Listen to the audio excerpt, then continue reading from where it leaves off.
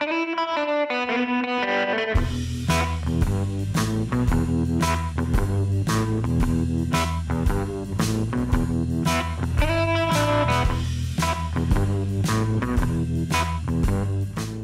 and welcome to the Imaging Wire Show. My name is Brian Casey, managing editor of the Imaging Wire. Got a great episode for you today. Our guest is Dave Wilson. He is Vice President of Marketing and Communications at Enlitic. And we're going to be talking about the just concluded RSNA 2023 conference. Dave, thanks for being with us today. Oh, glad to be here, Brian. So can you tell us a little bit about yourself and a little bit about Enlitic? Yep. So I head up the marketing team here at Enlitic. We're a small company of about 50 people that's really focused on data management and leveraging AI to do that. So we're looking at how can we standardize and anonymize data for medical imaging with the intent at the end of the day to build a real world evidence database that will allow our customers to find new revenue streams and generate some revenue from those decades of archives that are locked up. All right, very good. So we're now into what I think is our third RSNA after the COVID postponement. And it seems like things are getting back to normal, and just being there in McCormick Place, it seemed like, things were crowded. The lines at Starbucks were really long. There was a lot of people. What were your impressions of the meeting? It definitely felt a little busier. I think the impact of COVID is still there. I mean, McDonald's was closed. That's a first, right? Ooh, yeah. But I could see just from the halls that there seemed to be more people.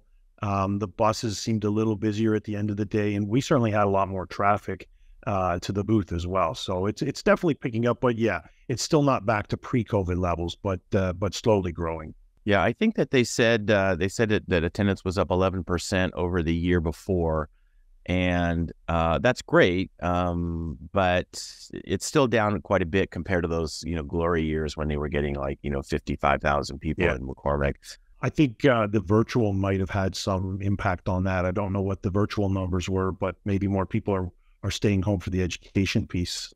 Yeah, I mean, I was watching some of those, and it's incredible that you can just get everything online now. So yeah, I think the traffic, and other than giving up the Black Friday shopping, you have the comfort of your own.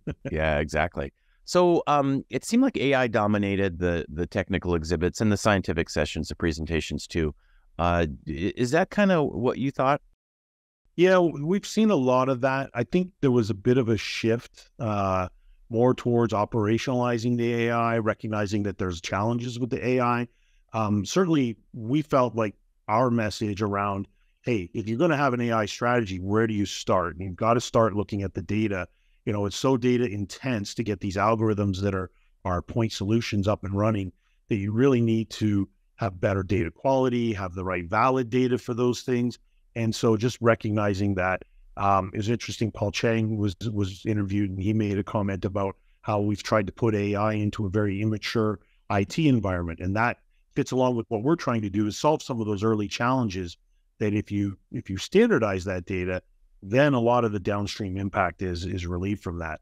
There was a few white papers as well that we saw come out that were more supportive of the claims. That's always been sort of a challenge on the AI front, is, hey, we make this claim, but we have no real clinical proof to back it up. So there's a couple of good papers that are supporting those claims now, but still a far cry from everybody being able to do that. Still lots of proof of concepts ways.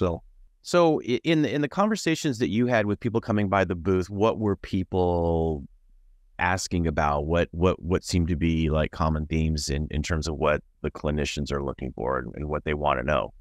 Yeah, so since we kind of take a different approach to, let's call it AI, we leverage AI to look at the images and analyze the images and then infer upon that certain data to standardize and anonymize the data. We were starting to get a lot of attention in that respect as to that whole operationalizing piece. But then we also were getting a lot of attention around the data monetization piece. So, hospitals post-COVID are still struggling to find revenue streams and build their revenues up. Imaging's at an unprecedented level of demand. How do they find a way to leverage that? And so, we've kind of moved our story along that line of, let's build a real world evidence database. A lot of pharmas, medical device companies are looking for that. And so people were coming to the booth asking about our approach to data monetization and how can we help them in that respect. A lot of people want to do it. A lot of people don't know how to do it or what that looks like. There's certainly a lot of concerns around the ethics, the morality, even the privacy and security aspects of that. But that started to resonate more and more, and we started to see more and more customers start to investigate that. The last couple of years, with the focus on standardization, was really getting people just to be aware of what it is. And I think we saw a little bit of a shift where people are not. There's still a need for education, but they're starting to understand that's the starting point.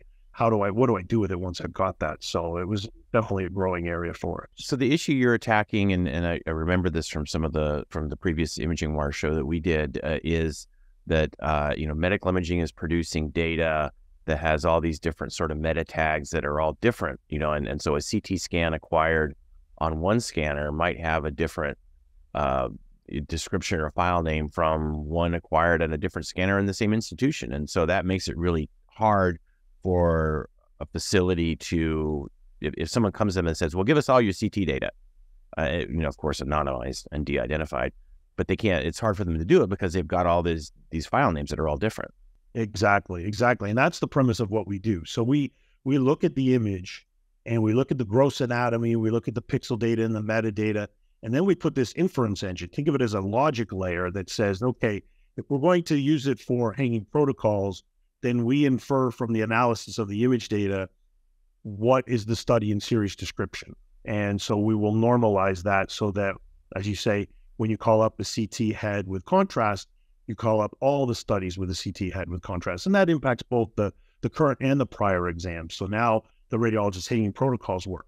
Likewise, that different inference engine will sit on that data and say, if we're going to anonymize it, well, in the pixel data, there's a patient name burned into the image. There's metadata. There's maybe military ID has something in there.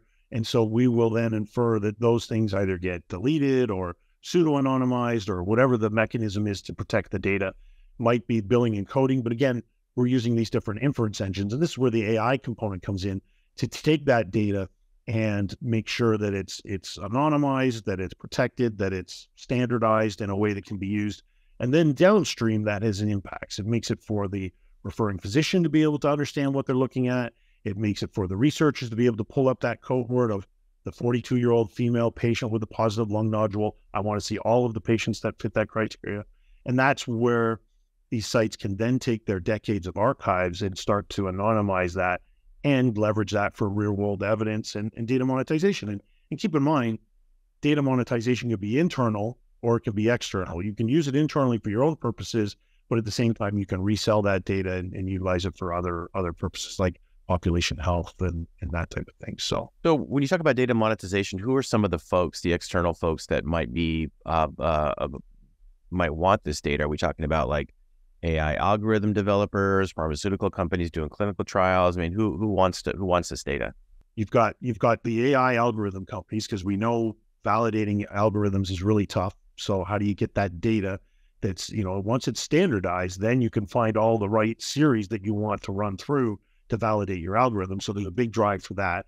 The pharmas are moving more and more to real world evidence, not so much a clinical trial where you say, let's test these people in this specific cohort, but let's see more of the general population and what has happened. And medical device manufacturers, really anybody that wants to do any kind of research, population health research, insurance companies are looking for some of that data to make some assumptions about or analysis of. There's quite a large variety of organizations that are looking for that data. And so as you mentioned earlier, these are like entirely new revenue streams for hospitals that don't necessarily have anything to do with patient care, but that can, help them out with their financial position. They've got an archive that they're spending money on to maintain and keep running. And for the amount of times they pull that data back, and yet it could be making the money paying for itself and then some over time. So that's definitely our approach, is to help the customers recognize that and move them in that direction in a way that they still control the data. So if at any time they want to turn that off, they can. We don't want to duplicate the data. So our devices, our tools are going to really have just the metadata, look at the registry of that data and then pull the data back to the requesting organization. So it makes it a little easier and much more cost effective for facilities to go down that route. and then revenue share. So there's really no risk for them. If it gets sold, it gets sold. If it doesn't, it doesn't. But at any time, they can turn it on and off as they want, and it's a great avenue for them to make some new revenue. Now, what were some of the technologies that you were showing in your booth at RSNA? So our flagship product right now is ENDEX, which is the data standardization tool. So that looks at all of the aspects of that image and the study, and it normalizes the study description and the series description. So that was our primary flagship, we've kind of alluded to. And then NCOG is our data anonymization. So again, using that same analysis of the data and leveraging the AI algorithms, the inference engine, looking at that data, finding all of the PHI and protecting it in some way, shape, or form that can then be used downstream into that real-world evidence database. And then we highlighted two new products that are works in progress. ENCODE is a billing application. So again, we take that AI algorithm that has analyzed the data, we put the inference engine on it, and we'll pull data from the coding and say, well, this was a CT head without contrast coded. By looking at the pixel data and the metadata, we know that this was a CT with contrast. We marry the two together and flag it as a discrepancy. And now you've got that output that says, hey, this study was coded incorrectly. You need to correct it before you submit it for billing so that you can get the revenue. And I believe the stats show that the average hospital loses about $280,000 a year just from underbilling. So that's a huge piece. And then on top of that, our what will hopefully be our flagship product down the road is Insight, which is the real world evidence database. That will be collecting all of that metadata that we've spoken about, persisting it in a database that then can be used for research and other aspects such as that. Now, you recently signed on a couple of new customers for ENDEX. Can you talk about those deals a little bit? Yeah, so Wake Radiology, based out of North Carolina, came on board. They are in the midst of implementing the software today. They're using it. They've got over 50 radiologists that are very subspecialized. So, when you think about standardizing the data, you've got a doctor that does MSK and one that does neuro and one that does, cardiac and all these specific submodalities or subspecialties. And so they then, when they're routing the data, when they're billing the data, even when they're doing their reporting, the templates that come up, the hanging protocols that come up, because they're bringing data in from multiple sites and multiple modalities. So the earlier problem we talked about, the data is not labeled correctly. They're spending time having to find the right template, finding the right hanging protocol, trying to figure out which study does this apply to. So, it's taking an inordinate amount of their time. And so to gain efficiencies, they apply ENDEX to that. That changes the study description and series description. So now those templates come up correctly and they're able to do their reporting much faster. I mean, the radiologist spends 2 minutes on the images, 4 minutes on the report. So now to 6 minutes, where do you reduce the time? If you can reduce the time on them doing the report aspect, and we can show anywhere between 30 to 90 seconds of that time is spent getting ready, then that's a huge savings on their time overall. So that's Wake. And then newly announced is our relationship with Infinite. So Infinite North America is a PACS vendor. They've got a wide plethora of products there, PACS, RIS, VNA, the whole thing.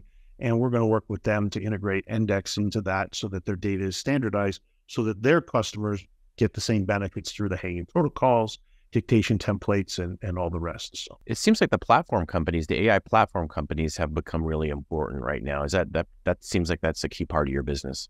A lot of discussion at RSNA this year about platform companies. Everybody's on everything, right? And it does make a lot of sense. We're working with Blackford, probably the leader in that space. And when you think about all the different algorithm companies that are RSNA, I think there was 247 companies that said they were doing AI in some way, modality vendors, point solution vendors, everything in between. If you are a hospital that's going to take all of these different algorithms and integrate them into your PACS, can you imagine the workload to do that? Your stroke protocol, your chest protocol, your fracture protocol. I mean, having a platform like Blackford makes a lot of sense because you integrate the platform. The platform then takes all the PACS data, the medical imaging data one time, sends it to the appropriate algorithms.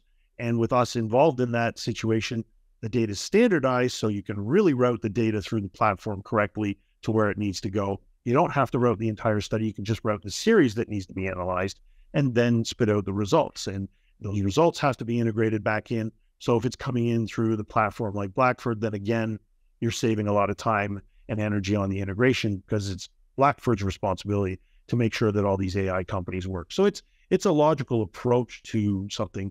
I harken back to the days of 3D, and it's very similar to that, where you had, a dozen 3D vendors and 3 workstations in there, and now they're all integrated into the packs. I think, we learned from that with AI. So it's certainly a step forward. Good deal. So what can we expect to see from Enlitic in 2024? Well, we got lots of exciting things coming in the new year. Certainly the 2 products, ZenCode and Insight, are going to come to market in the coming months.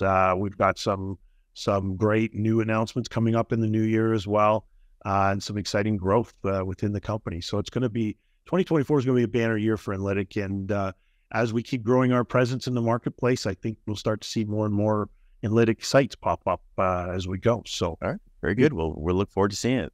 Well, I'd like to thank Dave Wilson of Enlitic for being with us today. Thanks, Dave. Brian, appreciate the time, and happy holidays, everybody. Hope you have a great time. You bet. All right. Signing off for the Imaging Wire, my name is Brian Casey.